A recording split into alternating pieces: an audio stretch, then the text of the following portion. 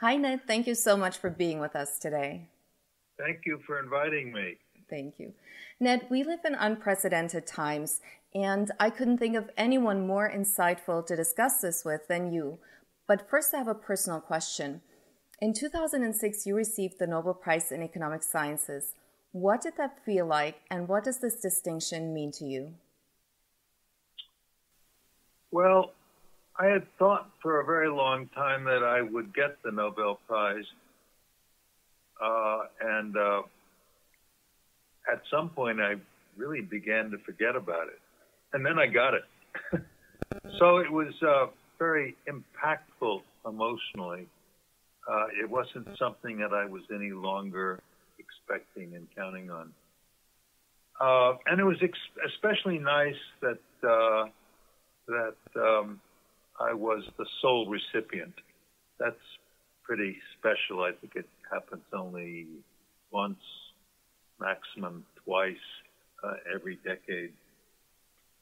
So it was in every way quite wonderful. That's fascinating, but I do have to point out that I noticed that you are unusually modest about it, humble. Like in your office, there isn't a single picture of it. I don't, no, I don't bring it up. I think people know I have the Nobel Prize. In most cases, that's the only thing they know about me is I have a Nobel Prize. So that's not, I don't have to go around trumpeting it. It's, no, I don't, and I don't think it's so unusual that people don't talk a lot about their Nobel Prizes. See, I said you were very humble about it. Well, I think it's a unique distinction and it's terribly impressive. And I think everybody can relate that it must be very gratifying and exciting to get it after putting in so much hard work and distinguishing yourself. But coming to the current problems, you have argued in a recent compelling article in Project Syndicate that pandemics demand, quote, not only vast government spending, but also intervention, including a temporary state-led reorganization of the entire economy. What would such a state-led reorganization of the entire economy look like? Well, when I wrote that, I was puzzled because I didn't understand why so many people thought that all we had to do was pep up aggregate demand. I thought that was so crazy because what we had on our hands was not a demand shock. It was a health shock, a kind of distinctive, peculiar kind of supply shock. So I started thinking in new directions and yes, I do think that various interventions are surely necessary. And since I made that remark, a great many interventions have already been taken. In the United States, for example, the Defense Production Act of 1950 was invoked to require some American manufacturers to produce masks and ventilators. Didn't do it out of some spontaneous desire to meet the market. They were directed to do that by the federal government. Do you have any other examples? I believe you also said that the government should even temporarily take over certain industries or companies. Well, I was saying that could be necessary depending on how bad the situation got. It cannot be ruled out, but I didn't mean to say that the entire economy or even a big chunk of it would be put under complete government control. Mm-hmm. Just that government spending is not the answer, and what is the answer is for the government to act. And this will, in various cases, involve invoking the Defense Production Act. direct corporations to shift what they're producing, produce more, or produce less. Well, ownership would remain in the hands of the shareholders. So in that sense, it's capitalism, but it's sort of a temporary modification of capitalism in that the owners don't have complete control for a while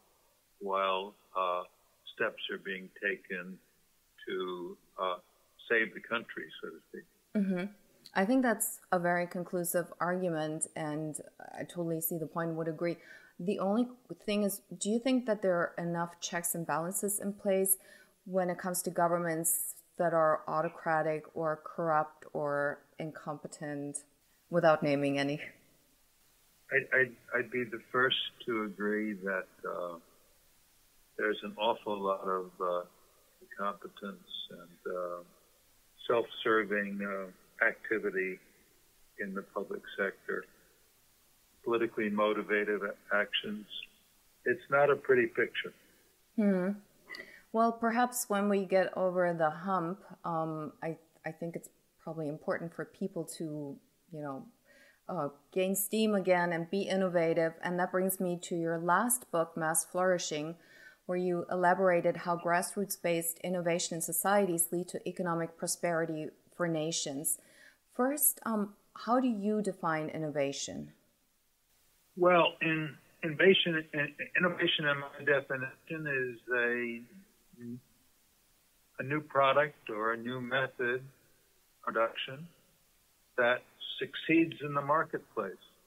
Now, measuring it is somewhat complicated, requires a statistical procedure of some sort. In my new book, Dynamism, that's one of the missions of the book, to try to estimate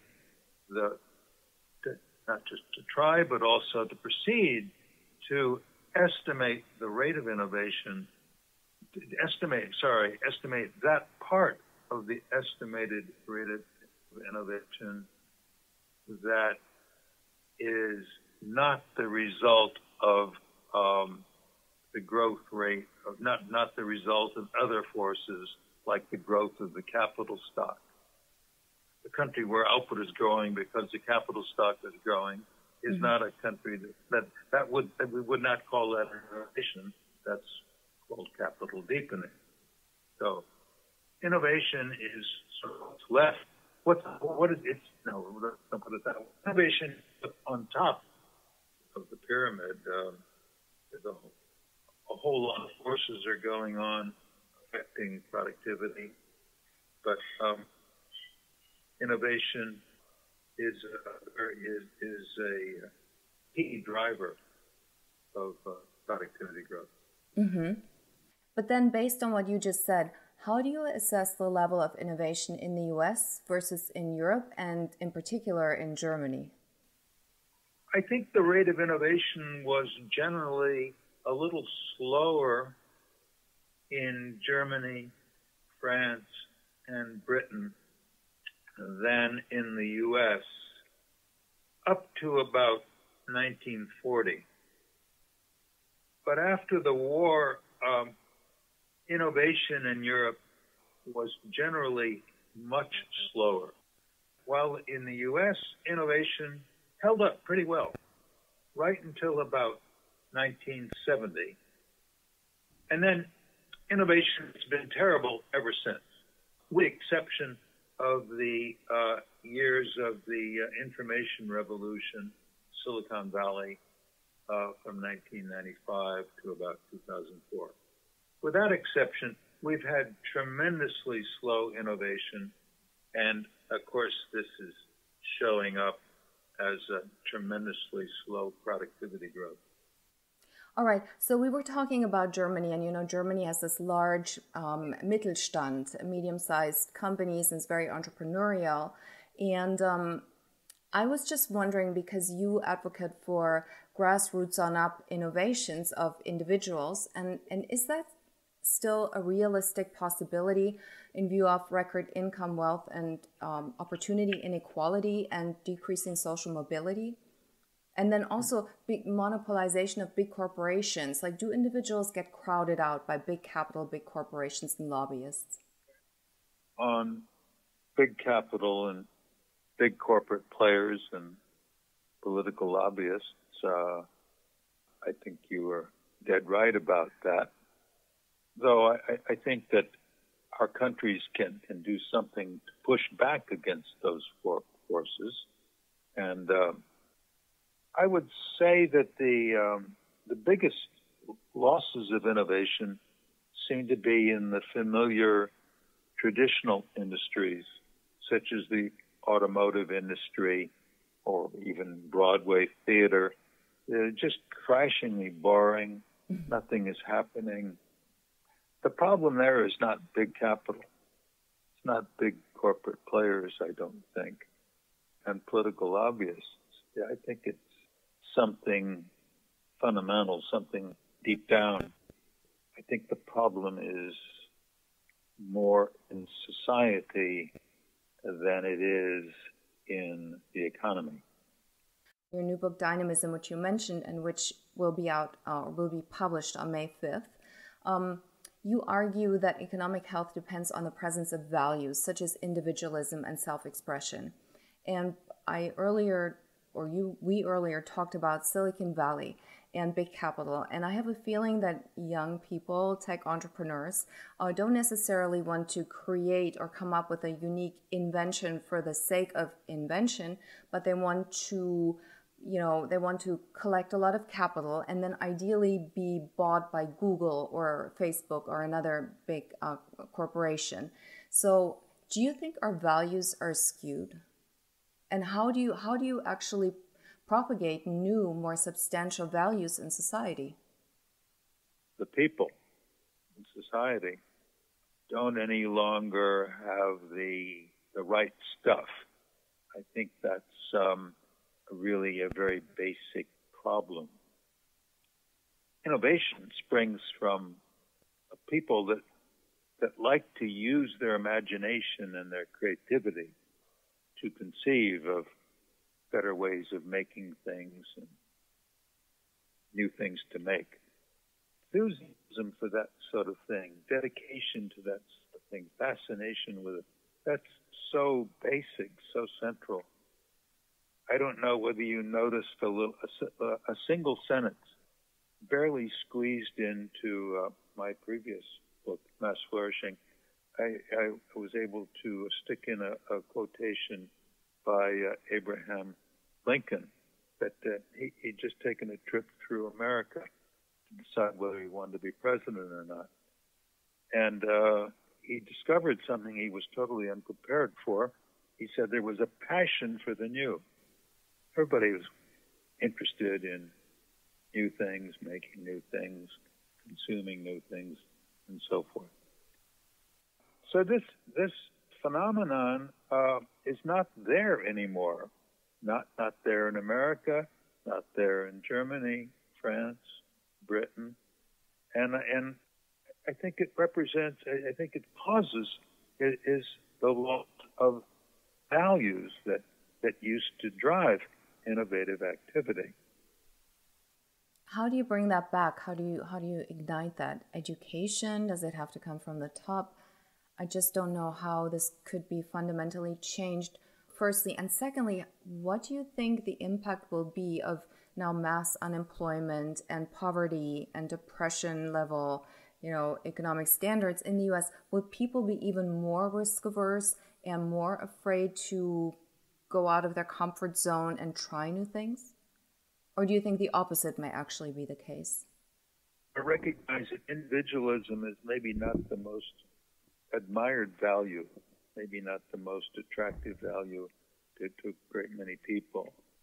But thinking for yourself and following your curiosity and your ambition, that's sort of basic for getting new things, for finding new ways.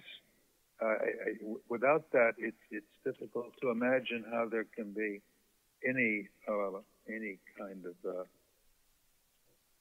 broad innovation going on. Individualism, in this case, in this context, I think means a desire to express oneself, one's individuality. It's not an indifference to other people. Now, in Mass Flourishing, I wrote about a trinity of values. Individualism is just one, but there's also vitalism, such as taking an initiative and competing. And then there's also the desire to express oneself, expressionism, self-expression, desire to create, to explore, to make a mark. I think all these values these are the things that we've lost. I think the only way I see forward is to try to inculcate, horrible word, but to encourage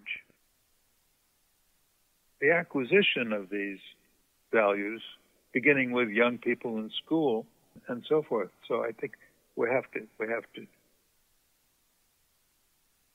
schools before college and university and even in college should put a whole lot of time into books about achievement, exploration, adventure, challenge, all that. I had a whole bunch of that stuff when I was a young teenager, starting with miscellaneous books in my father's bookcase upstairs, which I discovered. And but there wasn't so much I noticed in the high school. I think that's just huge. We have to change the education system so that it proclaims the importance of all these things that I was talking about. Mm-hmm. How do you view the impact of artificial intelligence on innovation and jobs and societies? Do you see AI more as a potential Robogeddon job killer or as an opportunity that frees up people to do more meaningful and fulfilling work?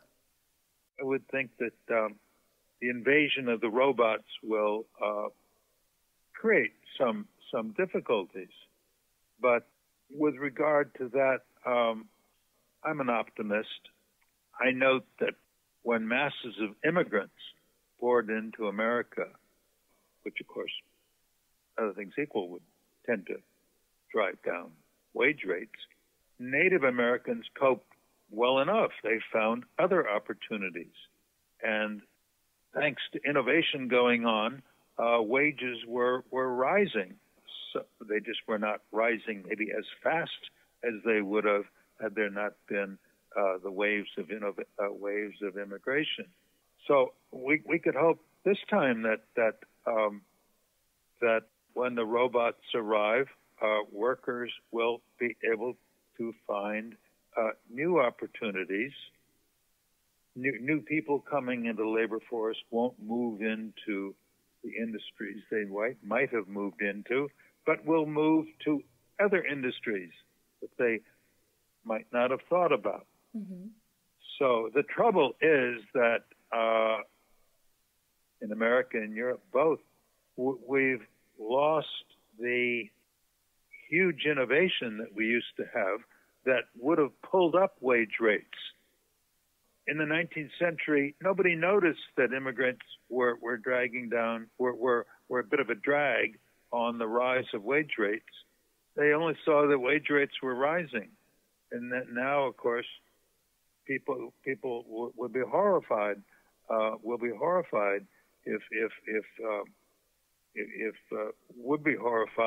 If robots came in and drove down wage rates. But I don't. If we can get a little more innovation going on, and if we can find new industries where young people can go into that offer decent pay, then I think we'll be fine. I can't guarantee that that's going to work out well, but I think it's a possibility. Mm-hmm.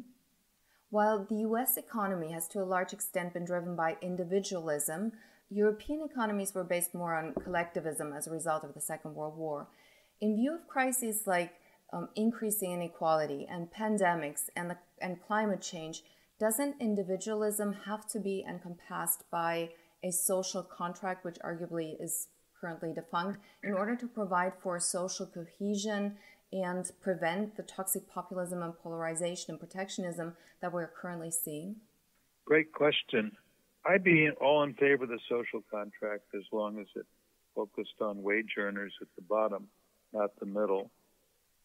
And as long as we stand ready to deal with the tremendous problems presented by the worsening environment. So I don't know whether those are in the social contract. I do think, though, that if those considerations are primary, poverty and the environment, then then I don't know that there's going to be much money left over for a social contract. Mm-hmm. And almost 20 years ago, you founded the Center on Capitalism and Society at Columbia University, which counts amongst its members the who's who of economics and other academic disciplines. What motivated you to do so, and how would you describe its mission? Well, it seemed to some of us that economics wasn't looking at largely capitalist economies, real-life capitalist economies with some innovation and a huge amount of uncertainty. Real-life economies and economies with that raise some moral questions about poverty, growth, rising foreign trade, and so forth. So some of us at Columbia, mostly economists, but a few others too, decided to form a research center to examine various issues raised, as we see it, in the American economy and other economies. I'd say that we're not on a mission so much as we are asking questions and seeking answers. Of course, I had no idea that the center would become visible and for some quite attractive and quite interesting, and that's been very gratifying to me. Well, I think your work is admirable, and I would encourage everybody to check out the website at the center and the work and the people who are participating there, and check out the publications, and we'll make sure to include the link, the website link, in the podcast description. Ned, thank you so much for joining us today. It was a pleasure and an honor to have you. Thank you, Sandra. Thank you, Ned. Bye-bye. Bye-bye.